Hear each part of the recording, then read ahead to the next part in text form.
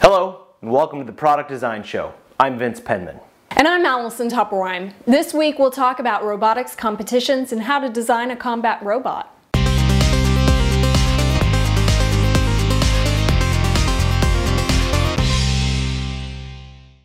The first robotics competition is a great way for high school students to learn from professional engineers and compete against other students from around the world.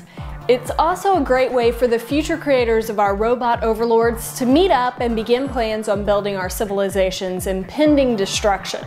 Each team of students has 6 weeks to build a robot to enter into the competition, where the robots compete in games like scoring goals with the ball, climbing towers, and lifting other robots off the ground. Over 50,000 students are participating in the competition this year. Last year's winner was from Wissahickon High School in Pennsylvania. The team designed their winning robot, Miss Daisy 9, with a low center of gravity and 8-wheel drive for optimal stability. Miss Daisy could launch a ball from anywhere on the field, which proved to be a key to success in the competition. Another robotics competition is Robo Games in California, the largest robotics competition in the world. The most popular event, of course, is the Robot Combat. In each 3-minute matches, 2 robots duke it out in an attempt to destroy each other. In the super heavyweight division, 340 pounds and up, some robots can launch each other up to 10 feet with a weapon called a flipper. The arena is surrounded by bulletproof glass, which keeps the spectators safe from dangerous weapons and flying shrapnel, but not from the horrific spectacle that is mechatronics. Building a combat robot, whether it's a tiny 75-gram robot or a 300-pound heavyweight, requires 6 key items: a chassis, a motor, a transmitter, a receiver, a speed controller, and batteries. Oh, and an engineer's innate desire to build pure, unadulterated awesomeness. The chassis must be built to withstand hard hits from opponents. A well-built chassis is sturdy and minimizes weak points. Engineers at Pitzer Consulting demonstrate how to use software like Creo Parametric to identify these potential weak points. The red areas here clearly show the weak spots on this chassis part and indicate what should be redesigned.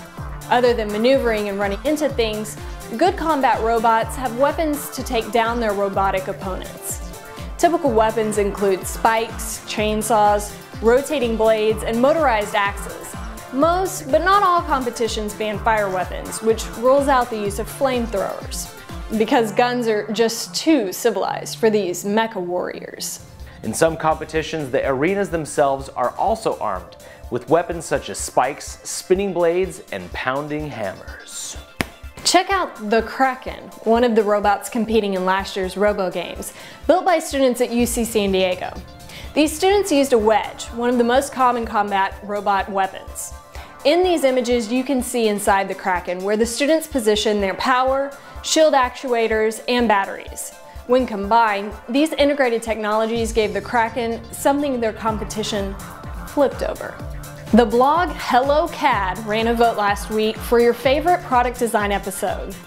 And the winner was the Transformer Tractors episode. Seems engineers love the fold-up harvester. Thanks to everyone who voted. We'll be sending some Product Design Show swag to these voters: Ben Fenton, Mark Havercork, and SR. You can see Creo Parametric in action, the same software that was used to analyze the robot chassis. Just visit ptc.com/go/creoparametric. That's it for the Product Design Show this week. If you like the show, please give it a thumbs up on Facebook, subscribe on YouTube, or give us a rating on iTunes. Next week, we take you into the fascinating world of machine tool design.